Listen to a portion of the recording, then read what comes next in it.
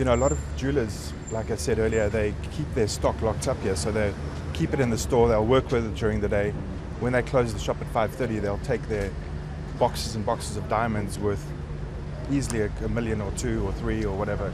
So if you take a total of all the users, there's a big chance that it could add up to some real value. And everybody's shocked, and there's going to be some big tears because there's a lot of money people have lost and they're not insured.